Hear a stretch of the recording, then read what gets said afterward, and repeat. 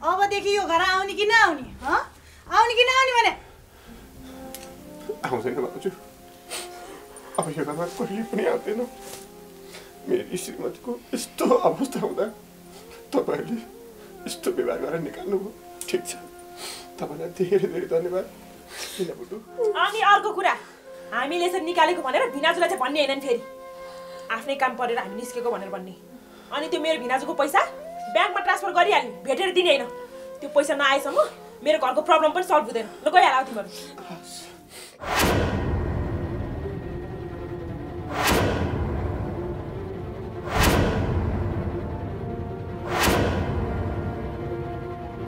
के हुँदैछ यहाँ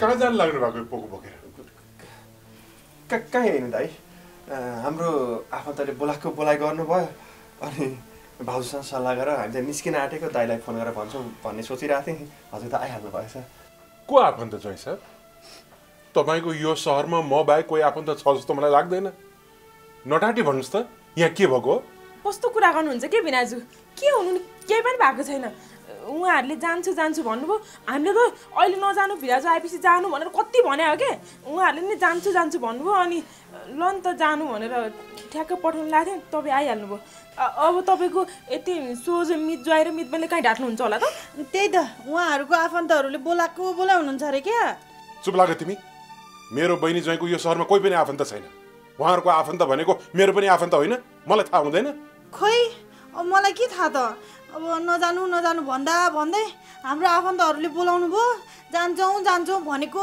गर्नुभयो बेकारमा हाम्रो झगडा गराइदिनु खोज्नु भएको तपाईहरुले आफ्नो आफन्तको भेट्न जान्छु भने हो के न ल भनिदिनुस् त के हाम्रो झगडा गराइदिनु विचार गर्नुभएको हो दाइ हामी हाम्रो आफन्तले बोलाउनु भएको भएरै जान लागेका हौ भाउजूसँग नरिसाउनुस् न भाउजू एकदम ठिक भन्दै हुनुहुन्छ को आफन्त बहिनी ल ठिक छ तिम्रो कोही आफन्त छन् भने मलाई एकपटक फोनमा कुरा गराऊ यदि हो रहेछ भने म तिमीलाई मेरै गाडीमा लगेर पुर्याइदिन्छु बहिनी ज्वाइँलाई नै लगिदिन्छु त्यहाँ तिमी यस्तो अवस्थामा बिरामी मान्छे यो पब्लिक गाडीमा घाच्चगुच्च गरेर कसरी जान्छौ मै पुर्याइदिन्छु तिमीलाई ल फोन लगाऊ त के फोन लाउनु भिनाजु उहाँहरूको मोबाइलमा ब्यालेन्स त छैन रे मैले त अघि नै भने हो फोन लाउनु म ट्याक्सीमा लगेर छोडिदिन्छु भनेको फोनमा ब्यालेन्सै छैन भन्नुभयो फेरि उहाँहरूलाई नम्बर पनि कन्ट छैन रे आफै बिस्तारै मिलाएर गइहाल्छन् नि भिनाजु पक्कै पनि यहाँ केही न केही षड्यन्त्र छ ज्वाइँ बहिनीको अनुहार हेर्दा र यी दुईटीको अनुहार हेर्दा यहाँ केही न केही त भएकै छ ज्वाइँ बहिनीलाई मैले सहयोग गरेको कारणले यी दुईटी नै ज्वाइँ बहिनीसँग खुसी छैनन् त्यसैले म नभएको बेलामा यिनीहरूले घरबाट निकाल्न खोजेको हुनुपर्छ यिनीहरूलाई त त्यत्रो सम्झाउँदाखेरि पनि लागेन हैन बुढा के सोच्नु भएको थाकेर आउनु भएको होला आउनुस् म मिठो कफी बनाएर खुवाउँछु ए कफी बनाउने भयो तिमीले दुःख गरिराख्नु पर्दैन म बनाउँछु तिम्रो लागि कफी हिँड कोठामा आहा भिनाजुले कफी बनाउने रे भिनाजुले बनाएको कफी त म पनि खान्छु तैँले के खान्छेस् हिन्दी दिन तिमी यतै बस म उसको लागि मात्र कफी बनाउँछु अहिले बहिनी चाहिँ कहीँ पनि जाने होइन यही बस्ने यो दाइको माया लाग्छ भने यही बस्ने दाइले कति माया गर्छ भन्ने कुरा थाहा छ नि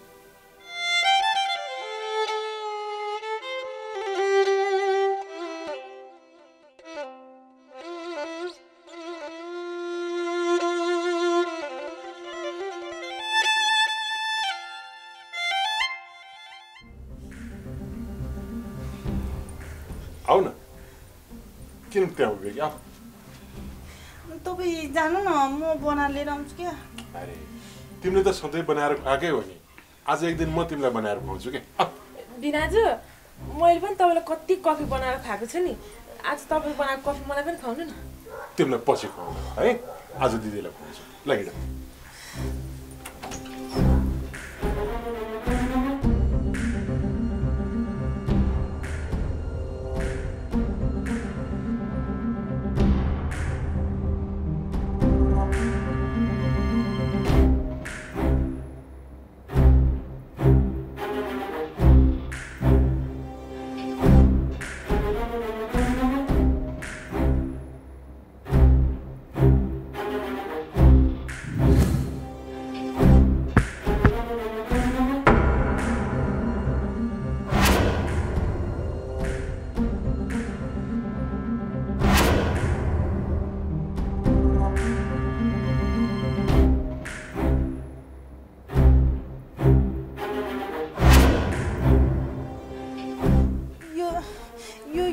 गर्नुभयो भने हजुरले?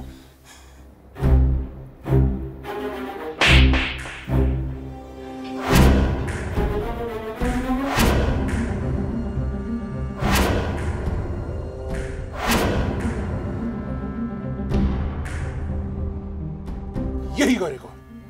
अनि तैँले चाहिँ के गरेको? मेरो बहिनी ज्वाइँलाई गर्ने व्यवहार त्यही हो। मैले त्यस्तो के व्यवहार गरेर?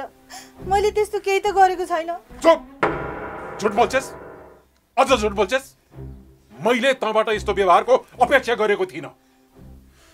बिचरा मैले मेरो बहिनी ज्वाइँलाई उहाँहरू यो घरमा आउन नमान्दै मेरो घर भनेको हजुरहरूको हो, त्यहाँ हजुरहरूलाई कुनै अप्ठ्यारो हुँदैन भन्ने कुराको विश्वास दिलाएर जबरजस्ती यहाँ लिएर आएको थिएँ। बिचरा मेरो ज्वाइँले बहिनीलाई बाहिर कोठा खोजेर राख्छु भन्दै हुनुहुन्थ्यो। मेरो यत्रो घर हुँदै बहिनीलाई कहाँ डेढा खोजेर राख्नु भनेर जबरजस्ती मैले यो घरमा लिएर आएको। तर तैँले यस्तो व्यवहार गर्ने? पहिला पनि त मेरो बहिनी ज्वाइँ एक दुई दिन यो घरमा आएर बस्दाखेरि त तँ यस्तो गर्दैन थिइस्, राम्रो व्यवहार गर्थिस्, माया देखाउँथिस्। अहिले तँलाई के भयो? त्यो बेलामा एक दुई दिन मात्र बस्न आएको थिएँ। यो बेलामा सधैँभरि बासै यहीँ हुने भयो। त्यही भएर अलिअलि नराम्रो व्यवहार त भयो होला नि।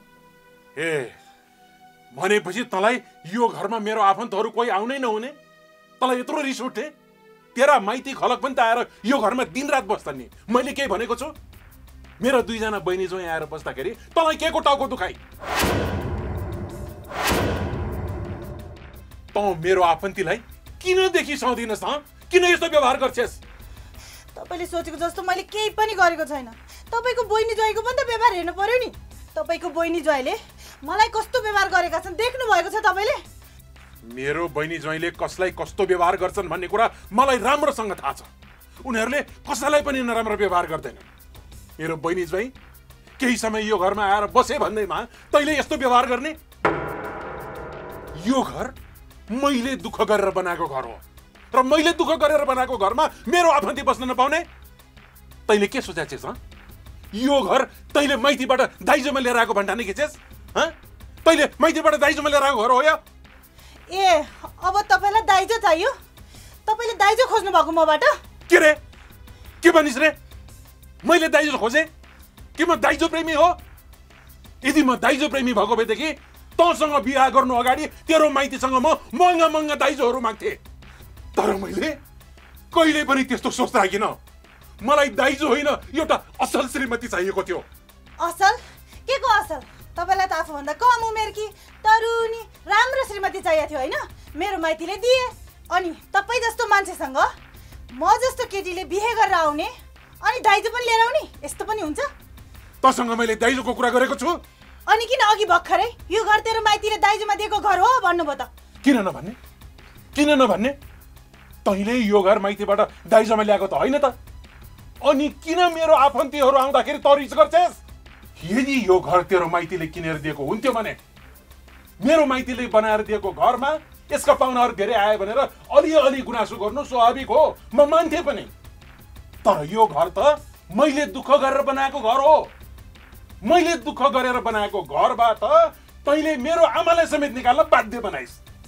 अब हुँदा हुँदा मेरो बहिनी ज्वाइँहरू यस्तो अवस्थामा यो घरमा आउँदा पनि तैँले यस्तो व्यवहार गरिस् होइन? ठिकै छ नि त, मैले तपाईँको आफन्तलाई राम्रो गर्न सकिनँ छु। म यो घरमा नबसौँला, तपाईँ आफै घर जानुहोस्। अनि तपाईँको बहिनी ज्वाइँलाई के बनाएर खुवाउने हो खुवाउनुहोस्, स्याहार सुसार गर्नुहोस्, माया गर्नुहोस्। म बाहिरको काम गर्न जाउँला। यति भएपछि कुरा मिलिहाल्छ। हे भनेपछि त बाहिर गएर काम गर्ने होइन? तँमा त्यस्तो के सिप छ अनि के जाँगर छ र तँ बाहिर गएर काम गर्न सक्छस्? तँलाई त घरमा बसेर 50 थरी मेकअप पोत्न र सिँगार पटार गर्न बाहेक के आउँछ? के मलाई केही गर्न आउँदैन भनेर कमजोर सोच्नु भएको? के म केही गर्न सक्दिनँ? केही गर्नलाई त घरबाट बाहिर जान पनि दिनु पर्यो नि। अनि थाहा हुन्छ के गर्न सक्छु के सक्दिनँ भनेर। घरमै थुनेर राखेपछि कहाँ थाहा हुन्छ त? बिहा गर्नु अगाडि तेरो बाउ आमाले मेरी छोरी घरदेखि बाहिरको काम गर्न सक्दिन, घरको राम्रो रेखदेख गर्छे, बाहिरको काम नलगाउनु हजुर भनेर मेरो जिम्मा लगाएका थिए। तेरो बाउ आमाले जे भनेका थिए मैले त्यही काम लगाएको। जहाँ अब दुईजना मान्छेलाई खाना पकाएर खुवाउनको लागि तँलाई यत्रो गाह्रो भयो होइन? तँलाई यस्तो गाह्रो भएको भएदेखि मलाई भनेको भए हुन्थ्यो नि त, म काम गर्ने मान्छे राखिदिन्थेँ। तर मेरो बहिनी ज्वाइँलाई यस्तो नराम्रो व्यवहार गर्न आवश्यक थियो? आज मेरो बहिनीलाई जुन समस्या परेको छ, त पनि त छोरी मान्छे होस्, भोलि तँलाई पनि यो समस्या पर्दैन भनेर ग्यारेन्टी गर्न सकिन्छ? आज मेरो ज्वाइँलाई जुन समस्या परेको छ, त्यो समस्या भोलि मलाई पनि पर्दैन भन्न सकिन्न। यस्तो अवस्थामा आफ्ना आफन्तीहरूसँग मिठो बोली बोल्ने, राम्रो व्यवहार गर्नु त कता हो कता उल्टो घरबाट निकाल्न खोज्ने। बिचारा उनीहरूलाई आफूमाथि लागेको रोग र ऋणको पीडा त छँदैछ, त्यसमाथि तैँले यस्तो व्यवहार गरेर झन् पीडामाथि पीडा थपिदिने? यही हो मानवता? तेरो बाउ आमाले तँलाई अलिकति पनि मानवताको पाठ पढाएनन्? पढाएनन्। तिमीलाई पढायो होला नि तिम्रो बाउ आमाले। मानवताको पाठ पढेको मान्छे अब मानव सेवा गरेर बस्नु। यो घरलाई धर्मशाला नै बनाए पनि हुन्छ। बस्दिन म यहाँ। तिम्रा आफन्तलाई स्याहार सुसार गर, पकाउ, खान्देऊ, जुठा भाँडा माझ। बस्नु छैन मलाई यहाँ नक्कर्नी जस्तो भएर।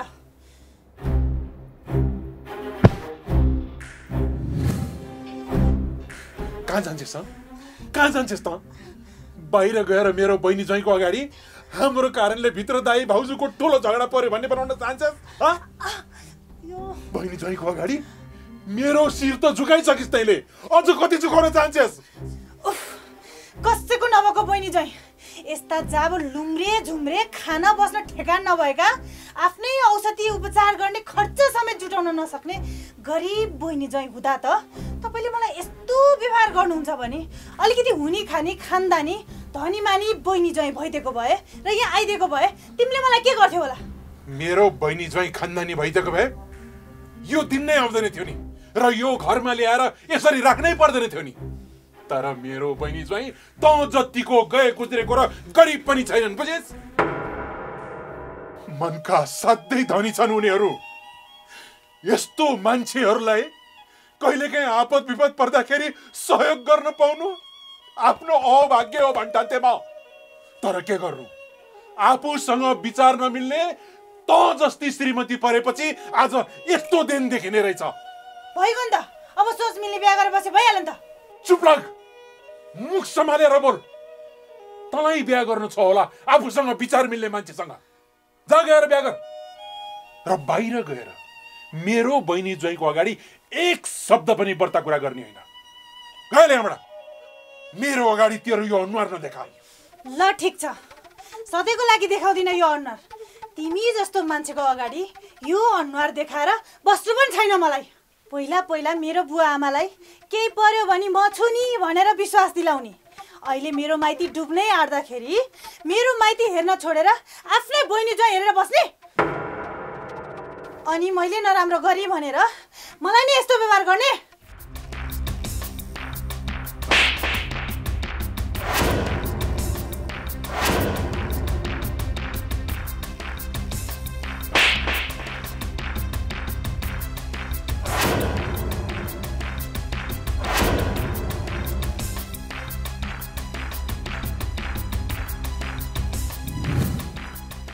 सम्हालेर बोल। तेरो माइतीलाई हेर्ने ठेक्का मैले लिएको छु।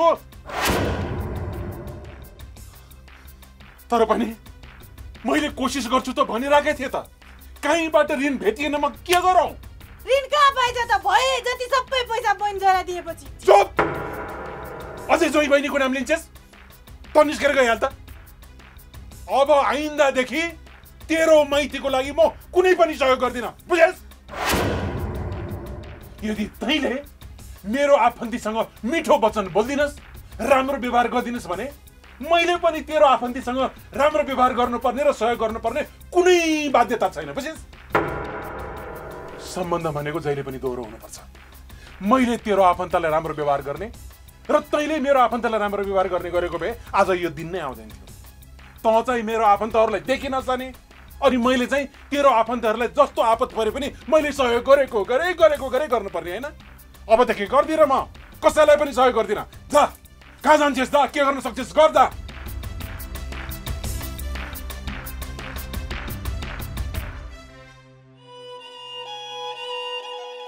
दाइ भाउजूको ठुलै झगडा परे जस्तो छ। यति बेलासम्म निस्किनु भएन। कस्तो दिनमा यहाँ आइएछ। हाम्रो कारणले गर्दा दाजु भाउजूको सम्बन्धै बिग्रिएला जस्तो छ। के गर्ने होला त? यहाँ यत्तिकै बसिरहनु भन्दा बरु श्याम दाइले पठाउनु भएको पैसा खाताबाट निकालेर दाइलाई दिनु पर्यो। दाइ यहीँ हुनुभएपछि भाउजूले र बहिनीले मेरो श्रीमतीलाई केही गर्न सक्नुहुन्न क्यारे म गएर लिएर आइहाल्नु पर्यो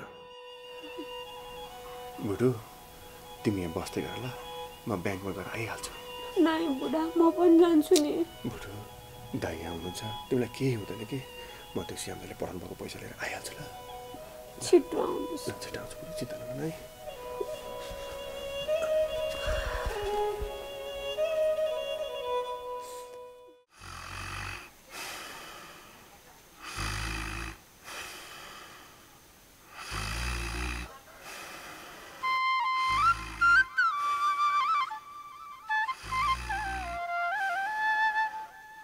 ल श्याम दाइ त निदाउनु पो भएछ पैसा र सुन्न भेटुन्जेल रात दिन छटपटिनुहुन्थ्यो रातभरि सुत्नुहुन्न थियो मेरो दाइको खातामा पैसा पठाइदिएपछि ढुक्क भएछ क्यारे दिउँसै निदाउनु भएछ अब नउठाउँ भने नि खाना सेलाउँछ उठाउनै पर्यो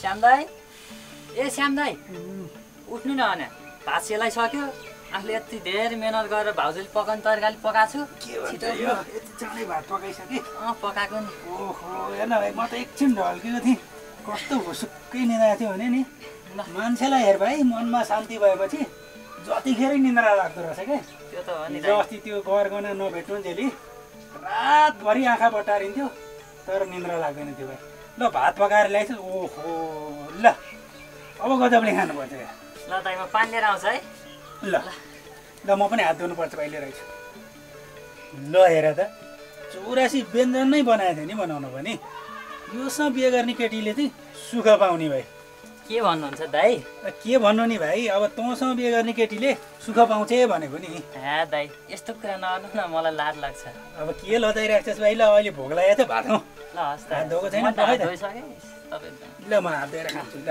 खान त ल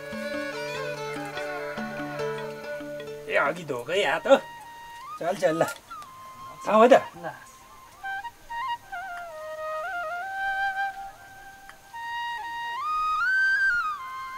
ओहो यति मिठो खाना त मैले खाएकै थिइनँ भन्दा पनि हुन्छ कति मिठो बनाउँदो रहेछ त्यसले हो भाउजूले सिकाउनु भएको नि कान्छी बहिनीले पकाएर खुवाएको जस्तै लाग्यो मलाई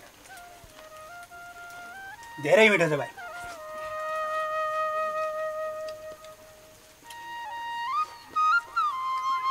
हेर भाइ यतिका दिन त्यो मानेका सन्तानले गर्दाखेरि न भोक न प्यास न निन्द्रा गरेर बसिएको थियो अब चाहिँ आनन्द भयो अब चाहिँ खाएको पनि जिउमा लाग्छ कि भाइ कान्छी बहिनी निको भएर आइदिएदेखि कति आनन्द हुन्थ्यो है भाइ आइहाल्नुहुन्छ नि दाइ चिन्ता नगर्नु न ल खाना ल भाइ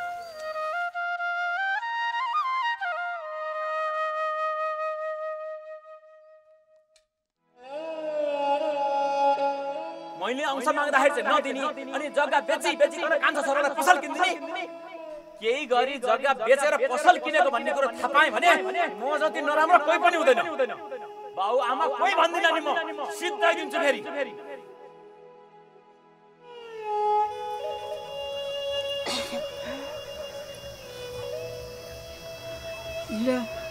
के भयो केही भएको छैन केही नभइकन नि मान्छे त्यसरी हुन्छ नि त ल तात पानी खा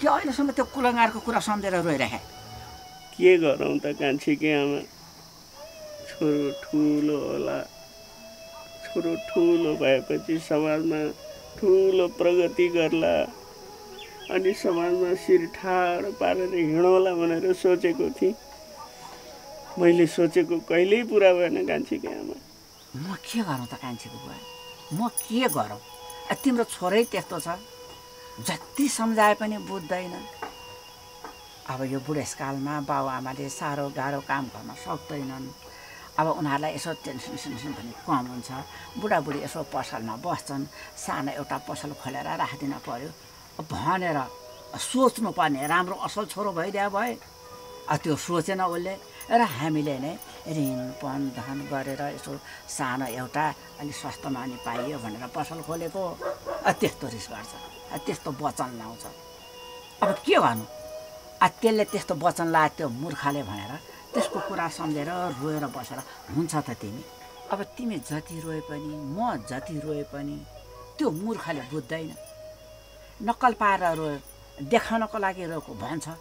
त्यस्ता मूर्खले चाहिँ त्यसो भन्यो भन्दैमा सम्झी रोएर बसेर हुन्छ त? नरो क्या ठेउको, अब नरो। ठुलेले हामीलाई रोउन बाहेक केही जानेन। सधैँ कचकच, सधैँ झैझगडा। त्यही भएर यसो बसी बिहालो पनि हुने, अलिअलि आय आर्जन पनि हुने भनेर ऋण धन गरेर पसल खोलेको। त्यही पसल खोले भनेर कति नराम्रोसित भन्यो हेर त, कति बचन लाग्यो त्यसले। अनि नरोएर के गरौँ कान्छीको आमा म? के गर्नु त कान्छीको बुवा? अस्ति न कान्छीले नि बाबुआमालाई दुःख दिन्छ, यसले गाली गर्छ, रुवाउँछ भनेर जाउँ आमा बुवा म लिन आएको भनेर भनेकी थिए। अब हामी मानेनौँ, बिचरा रुँदै गयो। अहिले हामी रुनु पर्यो।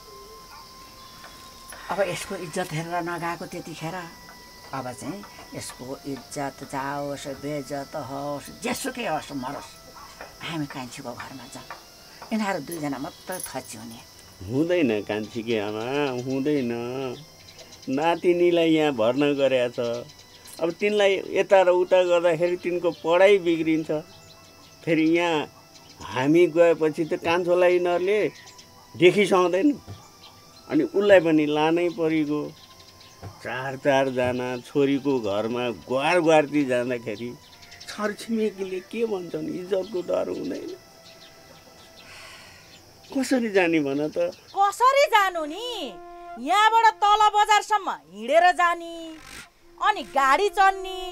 गाडी चढेपछि गाडीले छोरीको घर नजिकै तक लैदिन्छ, अनि झर्ने, अलिकति बाटो हिँड्दै जाने, अनि ठ्याक्कै छोरीकोमा पुगिन्छ। त्यति पनि थाहा छैन? छोरा बुहारीले नरुचाएको जस्तो लागेपछि त के खान यो घरमा बसिराखेको, खुरुक्क न गए भइहाल्यो नि। कान्छो छोरालाई पनि हामीले राम्रो व्यवहार गर्दैनौँ, कान्छो छोरालाई पनि लिएर गए भइहाल्यो। कति नै हामीले नमो गरेर रोके जस्तो गर्नुहुँदो रहेछ। अस्ति नि जान पाइएन भनेर हामी नभएको बेला गुनासो गर्नुहुँदो रहेछ। थपक्क न गए हुन्छ, यहाँ कसैलाई फरक पर्दैन। के भनिस् रे? यो उमेरमा आएर यत्रो आफूले सृष्टि गरेको सारा चिज तँलाई थपक्क छोडेर हामी चाहिँ चारैजना छोरीको घरमा गएर बस्नु, अनि तैँले चाहिँ यो घरमा बसेर मजासँगले रजाइ गर्ने भने सोचे कि तैँले? मैले के सोचे भन्ने कुराको तपाईँहरूलाई के सरोकार? मैले त तपाईँहरूले यहाँ दुःख पाउनु भयो, रोई बस्नु पर्यो, उता गयो भने सुख पाउनुहुन्छ भन्न मात्रै खोजेकी हुँ। रुवाको कसले?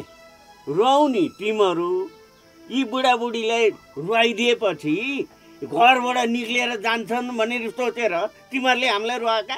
तपाईँहरूको बुढाबुढीलाई खालि अर्कालाई दोष दिनुभन्दा केही आउँदैन है। तपाईँहरूलाई कसले रुवायो? म त भर्खर बाहिरबाट आउँदैछु, मैले रुवाएँ? तपाईँहरू आफै गुनासो गर्नुहुँदो रहेछ। छोरी रुँदै गई, हामी जान पाइएन भनेर, त्यही भएर मैले गए हुन्छ भनेको नि। फेरि बिचारी त्यो छोरीलाई किन रुवाइराख्नु? आफै ज्याप छोरी कहाँ गएर बसे भइहाल्यो नि।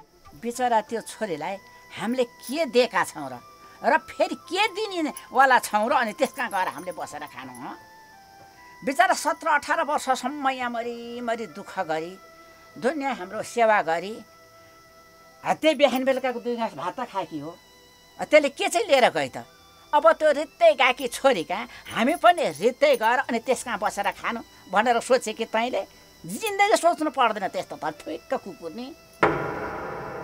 बरु सक्सेस भने नि त तेरो माइतमा गएर बस, हामी हाम्रै घरमा बस्छौँ। यो घरमा कलह मचाउने नि तँ होस्, तँ गएपछि शान्ति हुन्छ। अहिले म फेरि माइतमा गएर बस्नु पर्ने? पहिला म मेरै माइतमा त बसेको थिएँ नि। के खान अर्काको छोरीलाई गएर मागेर ल्याउनु पर्यो? अहिले फेरि माइत गएर बस भन्नलाई लाज शर्म लाग्दैन?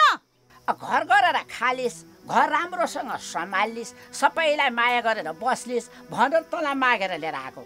त उल्टै हामीलाई रिस गरेर माग्ने बनाएर यो घरबाट निकाल्न लागेपछि तँलाई म अब राख्छु। भनेपछि मलाई मेरो बुढो नभएको बेलामा यो घरबाट निकाल्न खोज्नु भएको? पहिला चाहिँ माग्न गएकै दिन फकाइ फुलाइ गरेर चण्डु तिमीलाई खुसी दिन्छौ सुख दिन्छौ भनेर फकाइ गएकै दिन मागेर लिएर आउनुभयो। अहिले चाहिँ यस्तो कुरा गर्नलाई लाज लाग्दैन तपाईहरुलाई? हैन तँलाई कसले आजै लान्छु भन्यो? त आफैले अघि लाएर आकी हैनस्? 2-4 दिन पछि अथवा अलि पछि बिहा गर्छु भन्न पनि त सक्थिस् नि। मेरो छोरो राम्रो देखेर पछि लागेर आए अहिले बढ्ता कुरा गर्छे। कोच्चाइ पछि लाग्यो भन्ने कुरा एकछिनमा मेरो बुढा आएपछि छिनफान गर्छु मैले। छोरो चाहिँ घरमा नभएको बेलामा खुब हेप्छ नै यो घरको मान्छेले मलाई। मैले के नै नराम्रो गरे जस्तो। यस्ता मान्छेहरु किन बाँच्छन् भगवान यो संसारमा? बरु 2 जना फ्याट भइदिए त आनन्द हुन्थ्यो नि। हामी 2 जना बुढाबुढी फ्याट हुनुपर्ने? वाह को फ्याट हुँदो रहेछ मैले देखाउ। कान्छीकी आमा मुखै नलाग्यो के रणाको मर्ताउँछ यसले। नकाराउ तिमीलाई रुन मात्रै आउँछ, तिमीलाई केही गर्न आउँदैन। म देखाउँछु यसलाई फ्याट कस्तो हुन्छ भन्ने कुरा। कसले फ्याट चपाटेर मैले जाने।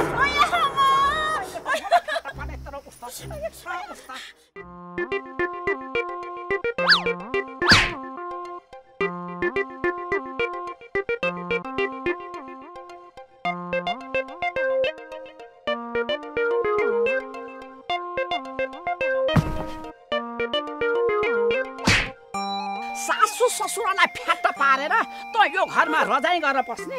अब तँलाई पार्छु म फ्याट।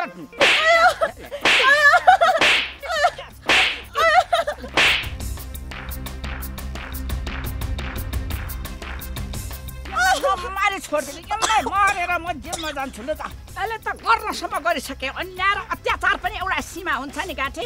हुँदा हामीलाई मार्नेसम्म कुरा निकालिसके। आज तँलाई म मार्छु, मारेर छोड्छु जे घाँटी त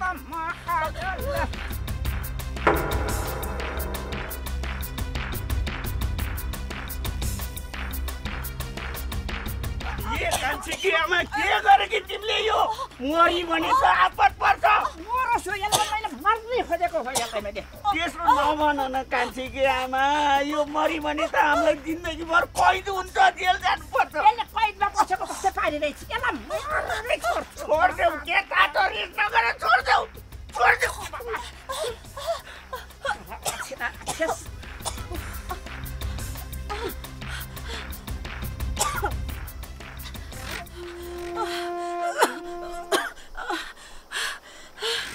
मलाई मार्न खोज्ने बुढी माउलाई मैले जानेको छु।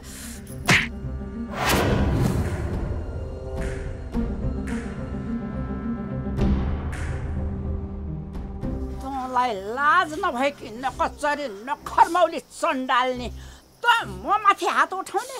तेरो हात त म भाँच्चरै छोड्छु।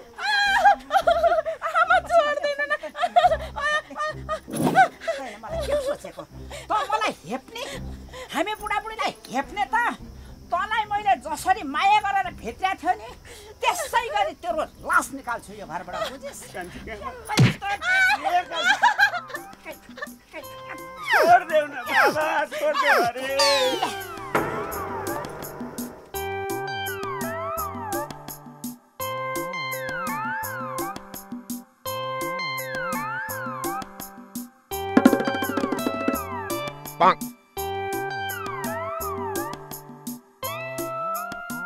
त सासू ससुरालाई हेप्ने?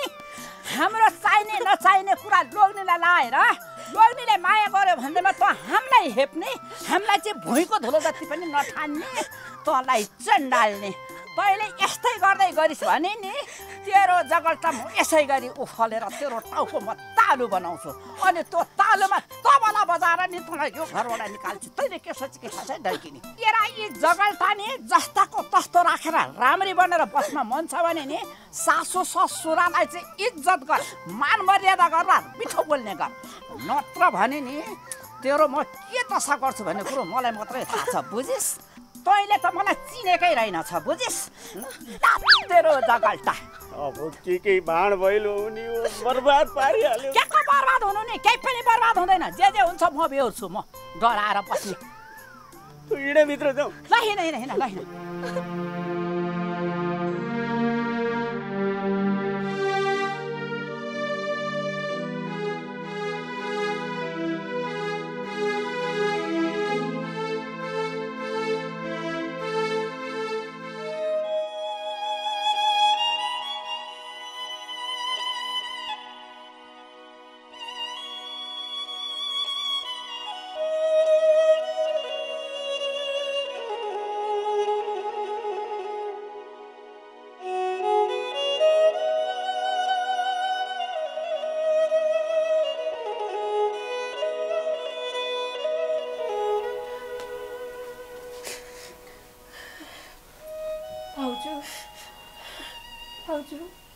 हामीलाई माफ गरिदिनुस् है।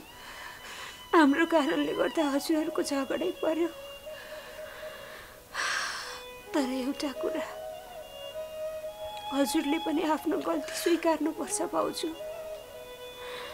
हजुरलाई हामी आएको मन परेको रहेनछ त। सुरुमै दाइलाई यिनीहरूलाई यहाँ नराखौँ भन्नुभएको भए दाइले सायद राख्नुहुन्थेन होला। तर हजुरले पहिला हामीलाई राम्रो व्यवहार गर्नुभयो र पछि आएर यस्तो व्यवहार गर्नुभयो भाउजू। मान्छे भनेको यस्तो दुईटा चरित्रको कहिले हुनु हुँदैन। यो कुराले पछि आफूलाई धोका दिन्छ। हेर्नुहोस् त, तपाईँले दाइको अगाडि हामीलाई राम्रो गरे जस्तो गरेर दाइ नहुँदा हामीलाई राम्रो गरे पनि दाइले एक न एक दिन त थाहा पाइहाल्नु भयो। त्यसको नतिजा यस्तो भयो भाउजू। त्यसैले श्रीमान श्रीमतीको मन एउटै हुनु आवश्यक छ। दाइलाई सबैलाई सेवा गरौँ, सबैलाई राम्रो गरौँ भन्ने लाग्छ। हजुरलाई त्यस्तो लाग्दो रहेनछ। यस्तै यस्तै कारणहरूले गर्दा पछि गएर हजुरको सम्बन्ध झन् नबिग्रेला भन्न सकिँदैन भाउजू। त्यसैले अबदेखि चाहिँ बाहिर जस्तो देखिनुहुन्छ, भित्र पनि आफ्नो मनलाई त्यस्तै सफा राख्नुहोस् भाउजू। अनि हजुरले कहिले यसरी रुनु पर्दैन। हेर्नुहोस् त, यति राम्रो घर छ, त्यस्तो असल श्रीमान पाउनु भएको छ। तर आज हजुरको आफ्नै मनमा अलिकति कालो हुनाले गर्दा आज यस्तो दिन आयो भाउजू। अबदेखि यस्तो कहिले नगर्नुहोस् है र मेरो दाइलाई कहिले नराउनुहोस्। आजदेखि हामी यो घरमा कहिले पनि फर्केर आउँदैनौँ भाउजू। अब हामी जान्छौँ। हजुरले हामीलाई यसरी घृणा गर्नुहुन्छ, हामी आएको मन पराउनुहुन्न भन्ने थाहा भएको भएदेखि बरु मेरो श्रीमान र म मन्दिरको पेटीमा गएर बस्थ्यौँ। यहाँ आउने थिएन भाउजू। मलाई त विश्वास थियो दाइले जत्तिकै हजुरले पनि मलाई माया गर्नुहुन्छ भन्ने। त्यसैले यहाँ आएकी थिएँ। तर यस्तो अवस्थामा हजुरको र हजुरकी बहिनीको यो व्यवहार सहनु पर्दा मलाई र मेरो श्रीमानलाई कस्तो भइरहेको छ। त्यो कुनै दिन हजुरलाई पनि समयले यस्तै अवस्थामा ल्यायो भने हजुरले महसुस गर्नुहुन्छ भाउजू। धेरै गाह्रो हुन्छ यस्तो सहन। भाउजू चिन्ता नगर्नुहोस् है। अबदेखि हजुर सधैँ मिलेर बस्नुहोस्। हामी कहिले यहाँ आउँदैनौँ। मेरो श्रीमान पैसा लिन जानुभएको छ। उहाँ आएपछि म गइहाल्छु है भाउजू।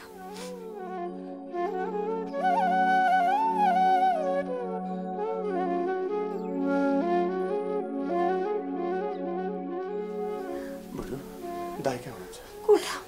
ए ल जाउँ, दाइलाई भेटेर हामी निस्किहाल्नु पर्छ।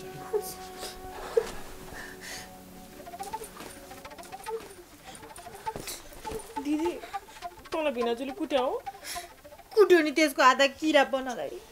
छुट्यो छुट्यो, टेन्सन नले, म छु दिदी तेरो लागि।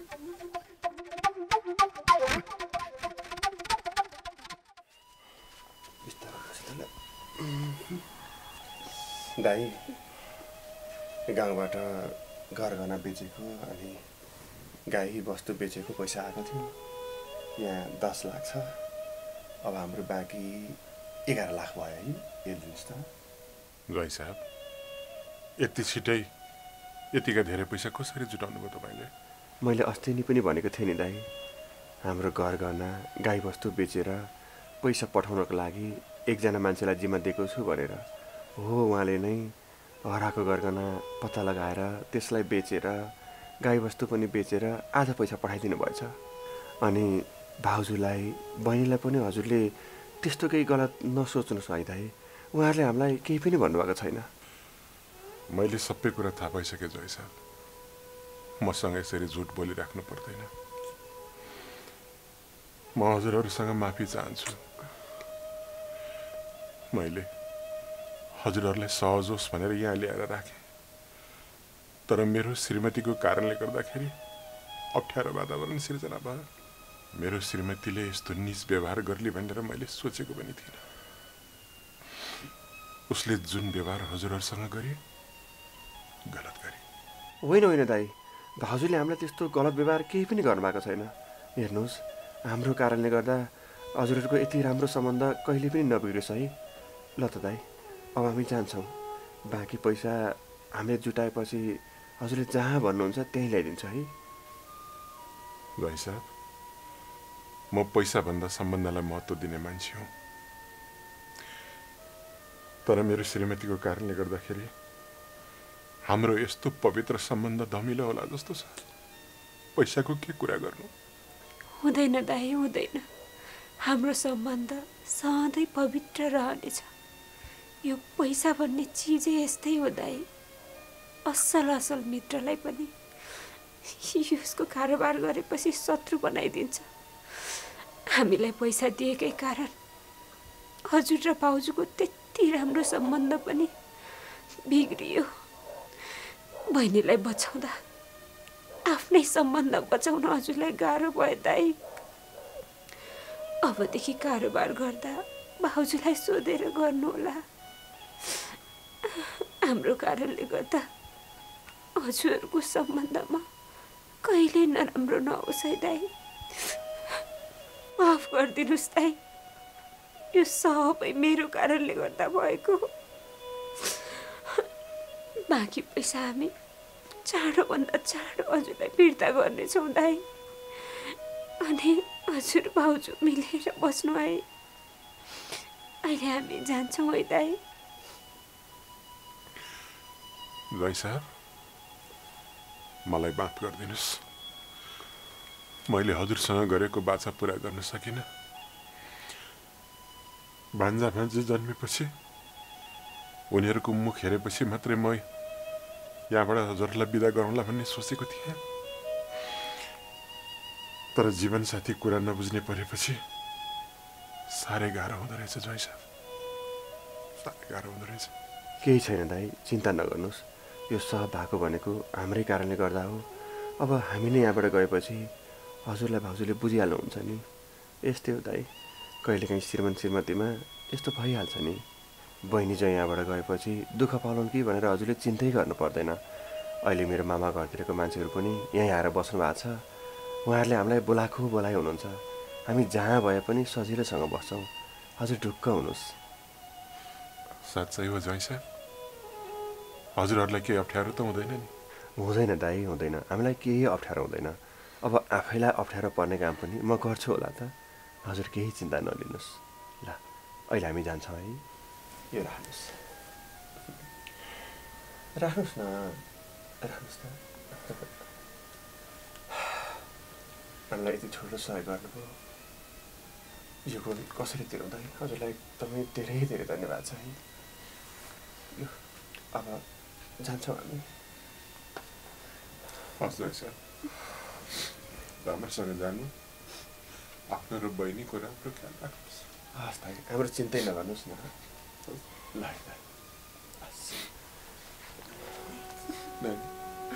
आफ्नो ख्याल गर है, राम्रोसँग बस। केही पऱ्यो भने दाइलाई फोन गर। ल, हजुर पनि चिन्ता नगर्ने बस्नुहोस् है। ल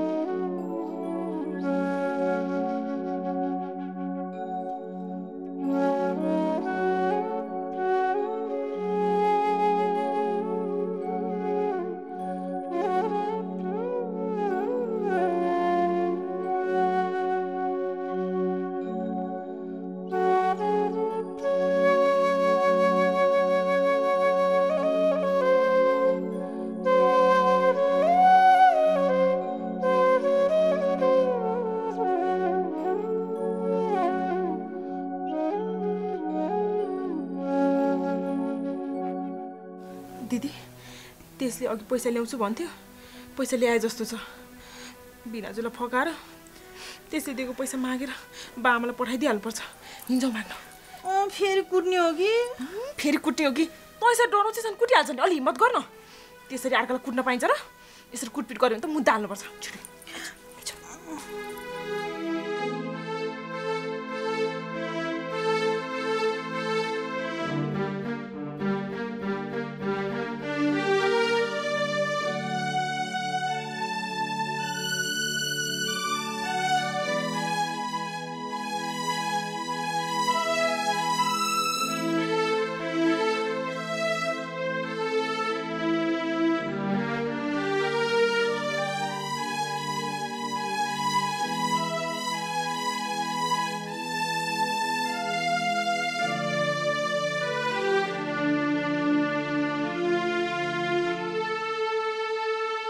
के हो किन आएको यहाँ तिमीहरू मेरो अगाडि अनुहार देखाउने होइन बाहिर जा तिमीहरू किन बाहिर जानु के भिनाजु भर्खर बाहिरबाट त भित्र आएको हामी अनि भिनाजु तपाईँको त्यो ज्वाइँले पैसा दिएर गए जस्तो लागेको थियो पैसा दिया हो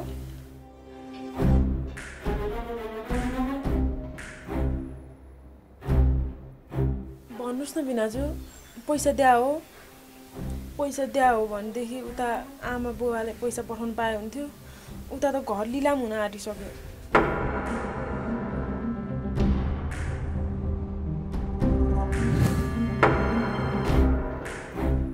लिलाम हुन लागे मलाई के को टाउको दुखे तेरो बाउ आमालाई आफ्नो घर जग्गा धितो राखी अर्कालाई ऋण दिनु भनेर मैले सिकाएको थिएँ मैले सिकाउनु भए पनि त भनेको छैन नि भिनाजु सहयोग गर्नु पो भनेको त ए अब पनि तिमीहरूको परिवारलाई मैले सहयोग गर्न पर्ने अब उपरान्तदेखि तिमीहरूको परिवारको लागि मेरो तर्फबाट सहयोगको स पनि निस्किँदैन बुझ्यौ त्यसो नभन्नु न अघि पो पैसा थिएन त तपाईसँग अहिले भर्खर त बहिनी ज्वाइँले पैसा दिएर गए जस्तो लागेको थियो हेर पैसा झोलाभरि बोक्नु भएको छ झोलामा पैसा राखेर पैसा बढ्ने होइन क्यारे बरु उता हाम्रो बाआमालाई दिएदेखि समस्या त टर्छ ए खुब कुरा गर्न जाने कि छस् पैसा बढ्दैन अनि यो घर चाहिँ मेरो बहिनी चाहिँ बसेर घर थियो भूकम्प आएर टुक्रा टुक्रा हुन्थ्यो यस्तो दुःख परेको मान्छेलाई पीडामाथि पीडा थपेर यो घरबाट निस्किन बाध्य बनायो तिमीहरूले अहिले कुन मुखले सहयोग माग्दैछौ तिमीहरू मसँग खै यसै त कुन मुखले माग्दैछ भिनाजु म त यही मुखले माग्दैछु तपाईँ त मेरो प्यारो भिनाजु हो नि है तपाईँ त मैले जे भने त्यही मान्नुहुन्थ्यो त भिनाजु प्लिज नरिसाउनु न मेरो मम्मी बाबालाई यो प्रब्लमबाट निकालिदिनु न प्लिज भिनाजु मैले तिमीहरूको माइती खलकलाई एक पैसा पनि सहयोग नगरेर निदो गरिसकेको छु अबदेखि तिमीहरूले मबाट सहयोगको एक थोपा पनि अपेक्षा नगर्नु आफूले अरूबाट सहयोगको आशा राखेपछि आफूले पनि अरूलाई सहयोग गर्नुपर्छ भन्ने कुरा सिक्नु तिमीहरू जस्ता दया मायाको अलिकति पनि भावना नभएका परिवारलाई म सहयोग गर्दिन छोड मेरो बाटो भिनाजु नरिसाउनु न कहाँ जान लाग्नु भएको तपाईँ हामीबाट गल्ती भयो कि भिनाजु हामीबाट पनि होइन यसले हो सबै गरेको म त बहिनी हो नि त भिनाजु दिदीले जे भन्यो त्यही मान्नु परिहाल्यो यसै नै हो तपाईँको बहिनी ज्वाइँले के गर्न लगाएकी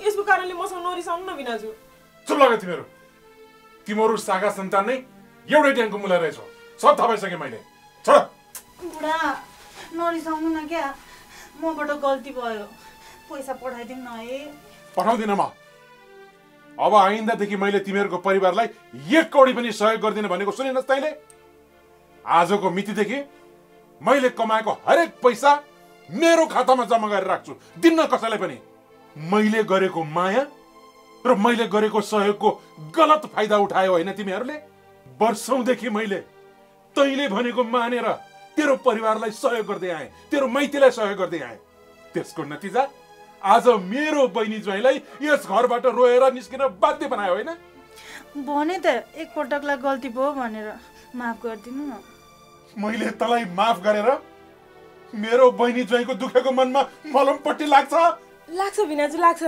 तपाईँले यो पैसा पहिला हामीलाई दिनु है यो पैसा लिएर बाआमाको पहिला मनमा मलमपट्टि गरौँ त्यसपछि दिदीले तपाईँको बहिनी ज्वाइँसँग पनि माफी माग्छे अनि उहाँहरूको मनमा पनि मलमपट्टि लाग्छ अनि सबै ठिक हुन्छ भिनाजु सबैजना ठिक हुन्छन् पहिला पैसा चाहिँ दिनु न भिनाजु हामीलाई किन दिने पैसा तेरो बाउ आमाले कमाएर राखिदिएको पैसा हो र यो? तेरो बाउ आमालाई समस्या पर्दाखेरि कुरुक्क दिनलाई? यो पैसा त मेरो ज्वाइँले आफै यस्तो समस्यामा पर्दाखेरि पनि तिमीहरूको कचकच सुन्न नसकेर, तिमीहरूको व्यवहार खप्न नसकेर दुनियाँ ठाउँमा हार गुहार गरेर दाइको पैसा जति सक्दो छिटो तिरो भनेर जुटाएर ल्याएको पैसा हो। यसरी जुटाएको पैसा तिमीहरू जस्तो निर्दयी, निर्विवेकी र मानवता हराएको मान्छेको परिवारलाई सहयोग गर्छु म? यो पैसा त म अब मेरै खातामा लगाएर राख्छु। अब आइन्दादेखि तिमीहरूले मसँग पैसाको कुरा नगर्नु, बुझ्यौ? गए म। के को खातामा राख्छु? अब यो पैसा त मैले मेरो हातमा राख्छु, हातमा। तपाईले मेरो दिले माग्न आउँदाखेरि के भन्नुभएको थियो? मेरो बाआमालाई तपाईहरुले जे समस्या परे नि म सहयोग गर्छु, तपाईहरुको ज्वाइँ हैन म छोरा बन्छु भनेको हैन? अहिले मेरो बाआमालाई समस्या पर्दा चाहिँ छोरा बन्न छोडेर धोकेबाज मोरा बन्ने तपाई? धोकेबाज म होइन, धोकेबाज तिमी, तिम्रो दिदी र तिम्रो बुवा आमा हो बिनिता। म ज्वाइँ हो, छोरा त होइन नि। मैले समस्या पर्दा सहयोग गर्छु भने भन्दैमा घरमा दुई भाइ छोराहरू हुँदा हुँदै घरका साना साना समस्या पनि यो ज्वाइँको थापलमा ल्याएर हाल्नु जरुरी छ? मैले आफ्नो सासू ससुरालाई आफ्नै बाबुआमा ठानेपछि उहाँहरूले पनि मलाई आफ्नै छोरो ठान्नु पर्छ पर्दैन? मैले सासू ससुराको केही समस्या समाधान गरेँ भन्दैमा पटक पटक परिआउने समस्या ज्वाइँलाई सुनाउँदा ज्वाइँलाई पनि गाह्रो होला, उसलाई पनि अप्ठ्यारो पर्ला भनेर बुझ्नुपर्छ कि पर्दैन? मैले आफ्नो ससुरालीलाई माया गरेर मैले पनि मायाको अपेक्षा राखेको हुँ, तर मेरो मायाको बदलामा ससुरालीबाट कहिले पनि माया पाइन, सधैँ सहयोगको आशा मात्र राखे। त्यसैले तिम्रो जस्तो स्वार्थीको परिवारलाई म सहयोग गर्दिन। र सहयोग भन्ने कुरा जबरजस्ती गरेर पाइने होइन, आफ्नो स्वेच्छाले गर्ने कुरा हो। त्यसैले अबदेखि तिमीहरू दिदी बहिनीले मलाई सहयोगको लागि जबरजस्ती नगर, बुझ्यौ? बुझिन। पहिले पैसा दिनु अनि मात्रै बुझ्छु बिनाजु। यो पैसा त तपाईले हाम्रो जसरी पनि दिनै पर्छ। यस्तो समस्या परे बेलामा नदिएर कहिले दिनुहुन्छ तपाईले?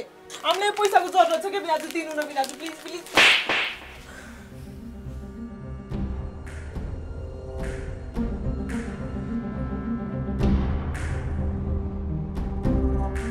मलाई त कुट्नु भयो। मेरो बुइलाईसँग कुट्ने तपाईको यत्रो हिम्मत? मैले कमाएको सम्पत्तिमा आँखा लगाउने, मेरो हातमा भएको पैसा खोज्ने तेरो बहिनीको यत्रो हिम्मत? यसले त हिम्मत मात्र गरे। मेरो त तपाईले कमाएको हरेक सम्पत्तिमा अधिकार छ, अधिकार। यो पैसा खुरुक्कन मेरो बाबालाई पठाउन ल्याउनुस् त। दिन्न म। दिनुस् के? दिन्न भनेको सुन्नुस्। चाहिँ त खुरुक्क दिनुस् न भनेर पठाउन के? दिन्न भनेपछि दिन्न। यो बुढालाई के भएको छ भने? दिनुस् के? दिनुस् के? दिन्न म।